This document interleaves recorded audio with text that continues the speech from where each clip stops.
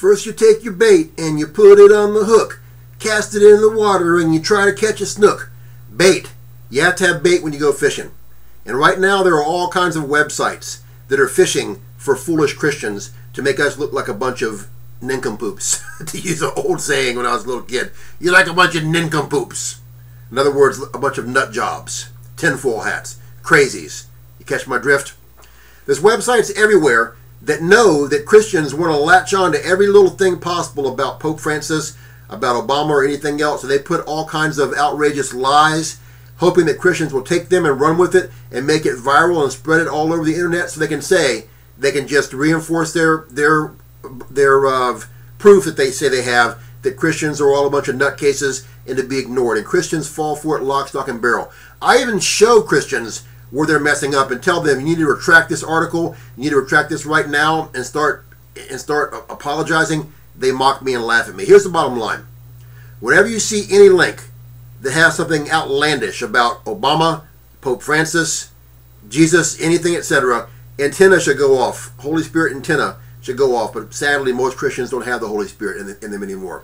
But what you need to do is search back, go backwards, and search for a source link. If you see something posted and you can't find a source link, ignore it. If they give you a link, look at that link.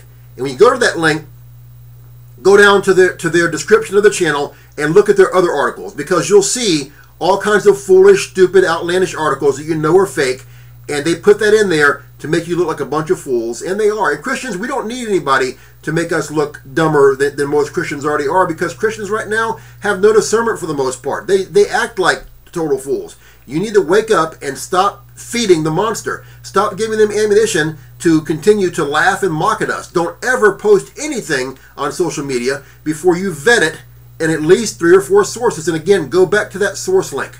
This one person, just a total, just clueless, talking about the Pope Francis, where he said that this is the last Christmas. People have been sharing that with me forever. And people always come to me and share that kind of stuff with me. I went right to the place, back to the source link. It was a phony news channel, like so many others are. And I tell people over and over again, and these same people keep coming back to me and saying, check this one out, Paul. I said, look, haven't I told you before over and over again to check the sources? They say, oh, my bad. I get really tired of it. It's time to start learning. We need to pull the pacifier out of our mouth. I'm just a little Christian baby, Paul. I'm just a little Christian baby, and I'm still drinking milk, and I can't figure anything out for myself. That's what it's like.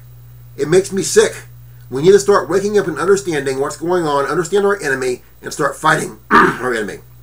If you've never been saved or you're backslidden, pray the prayer, do the 6 steps I have in the box below the video title. No one's guaranteed any more time in your life. Also, if you'd like me to pray for you for anything, contact me and I will. Christians, witness and pray for the lost night and day. That's our job. Keep doing it always, and look up. Our different draweth nigh. We fly soon. Bye.